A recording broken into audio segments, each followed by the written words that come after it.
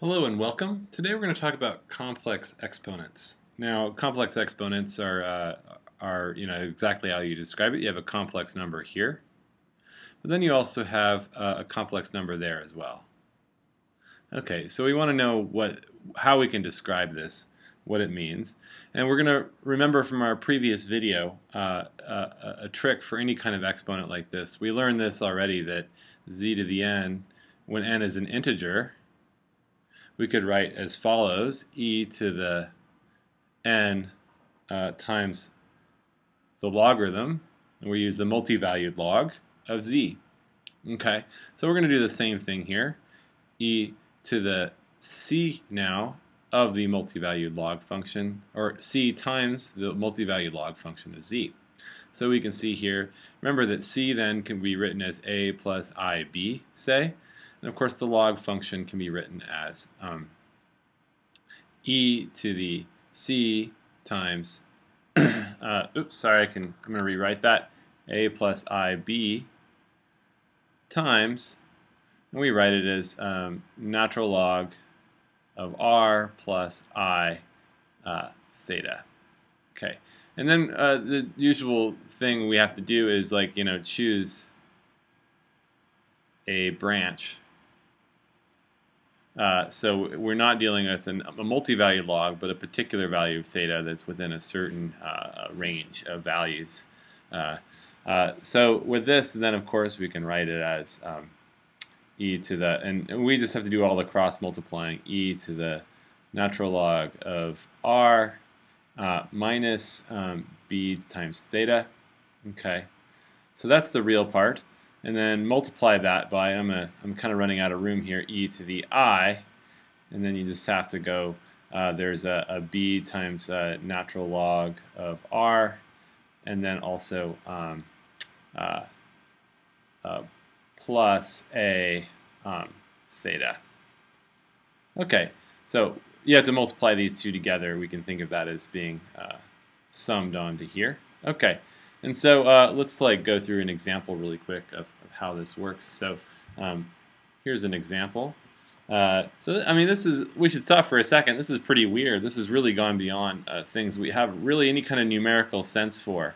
Typically we think of raising a number to a power, we have some idea that if that power is a larger magnitude number, that it's going to create like an exponential growth or some sort of exponentiation that's going to make the number larger. But when we're talking about numbers in the complex plane, the sense of magnitude and also the notion that these are vectors starts to behave really confusingly. So let's see if we can get some insight into this. We have I. I'm going to take our base now to be I.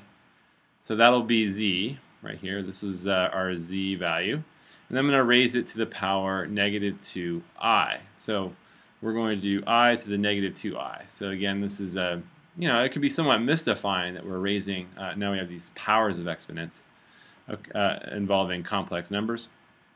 Oh, sorry, I'm blathering here a little bit. The idea is we have now powers of complex numbers being themselves complex numbers. So let's write this down as, and the idea here is that we'll write this down as e to the, again, we'll put negative 2i times log of I.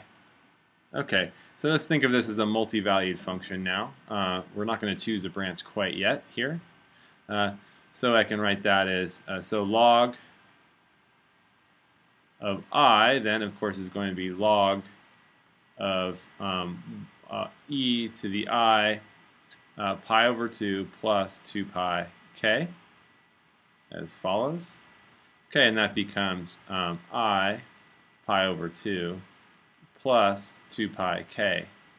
Okay, all right, so we can write that further, e to the negative 2i times I pi over 2 plus 2 pi k. So now we see here there's an I and an I. That becomes negative 1 times a negative 2 becomes a positive 2.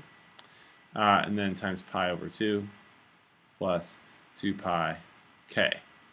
Okay, going a little further here, I'm going to Bring that down there. We have e to the pi plus 4 pi k. So let's look at these values, what this be, and notice that this is a real number. That might not have been anticipated, and it's clearly not something that jumps out at you that that's a real number, but it's just a result of our calculation. So remember k, this is just any integer. All right, so where is these multiple values on the complex plane? It's just like this. So clearly there's k equals 0. That's going to be e to the pi. We'll say that's right there. That's e to the pi. And then there's e to the I 4 pi k, a little bit larger. We can see these multiple values. They exponentially grow with every positive k, like that. So this is k equals 1, k equals 2, 3, 4, and so on and so forth. It'll just get bigger and bigger as you go further out. But now for the negative values, they're going to go in. They're going to get smaller and smaller and smaller, and eventually going to have an accumulation point at the origin. So there's an entire set here on the real line here of all these points that are generated out of it. So the idea is now we want to take the principal value. So let's take the principal value. So what is the principal value? In that case, it's k is equal to 0, because then that gives us the principal value, of course, is e to the I, or sorry, I equals e to the I pi over 2. Okay, so that looks pretty good. That's a pretty clear, nice, clean result. So let's try doing something else. See if we can get some intuition on this. So this I gave a negative 2i. What if I make that just I to the I? So let's try it. So again, let's remember this result here. Let's see if we have some sense of the magnitudes of things here. So before when I had I to the negative 2i, and if I take the principal value, so k equals 0, we got e to the pi. Okay, so what if I take I to the negative I, like that? Okay, I to the negative I, that should give us, it's slightly less, in terms of the modulus of our exponent, it's less. So let's see what happens there. So again, that's e to the negative I times the log of I, and we'll take the principal value again. So that's going to be e to the negative I times I to the pi over 2. And that, of course, becomes e to the pi over 2. All right, so it's clear that e to the pi is going to be greater than e to the pi over 2. And it's also clear that the modulus of the exponent is smaller than this here. So we get some, sense of things of how it works. It should be that an exponent with a larger modulus in general can create a bigger value. But let's see if we can try another one. We'll try we'll try I to the I now. Now it's not a negative 1, but a negative I. I mean, it's a positive I. So that'll become e to the I times, again, we'll take that principal value, I to the pi over 2, and that becomes e to the negative pi over 2.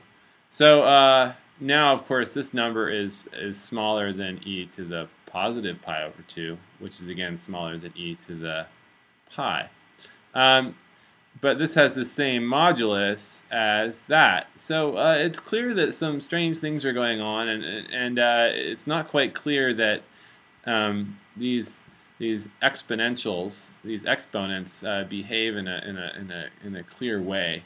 Really the only way to really go about understanding the action of a complex exponentiation is to just perform it on a case-by-case basis. So it's hard to find a general rule. Things are pretty complicated. But anyway, we always have this formula. Z to the c is equal to e to the c log log z. Okay, and we can always use this formula, and again, you just choose a branch of the log function. Okay. All right. So if that's the our first result in terms of complex exponents, the next thing we need to do is think about derivatives and analyticity.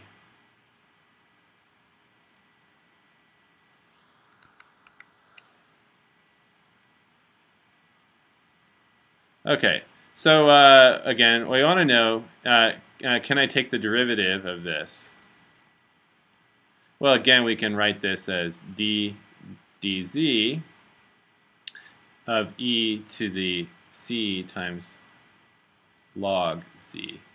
Now, this is an analytic function, so this is analytic. And that's an analytic function. And we're multiplying by a constant. So I'm using this term AL to mean analytic.